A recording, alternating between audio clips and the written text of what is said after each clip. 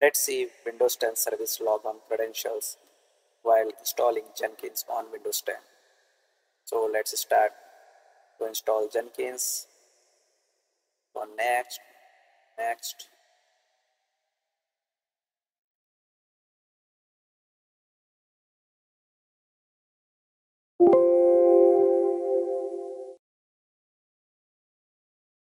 I am giving name as safe and password. Just credentials. So you will get this account either does not have the privilege to log on as a service or the account was unable to be verified. So how to troubleshoot this? To troubleshoot this, you have to perform the following steps. So I have logged in to the computer with administrative privileges. Open administrative tools. So I'm typing administrative tools. Open the local security policy. Click on local policies. Click on user right assignment and click on log on as a service. Here add user. So my username is safe. Check names. Click on OK. Click on apply. On OK. So we have done these steps. So let's see once again. So now you can see that it is successful. Click on next. Just go to next. It's asking Java path. So my Java path is this. Next. Next. Uninstall.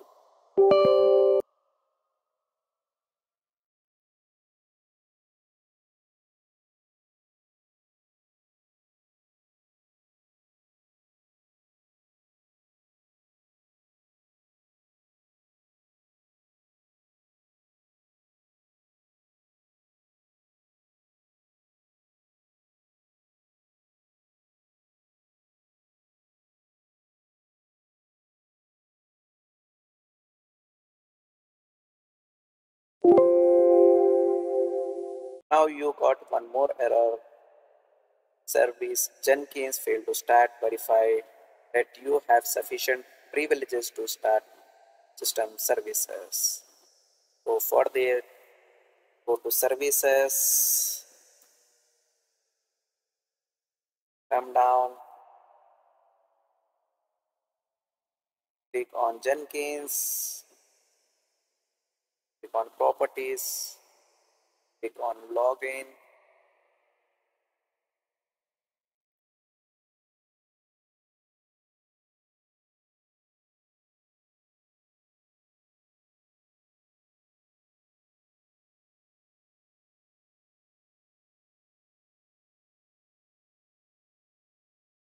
On apply, click on OK. Now start the service. Retry once more. So you can see that error is gone. Click on finish.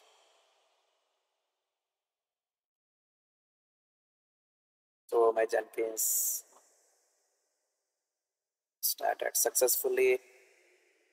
I will go to the browser and type localhost 88.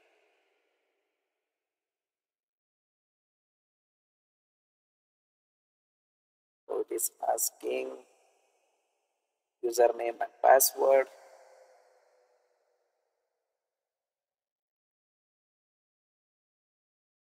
I will copy the password from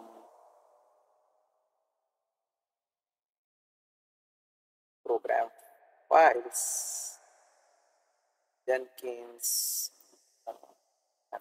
Copy from program data, Jenkins, secrets, shell password, one in notepad, copying this shell password, pasting, yeah, sign.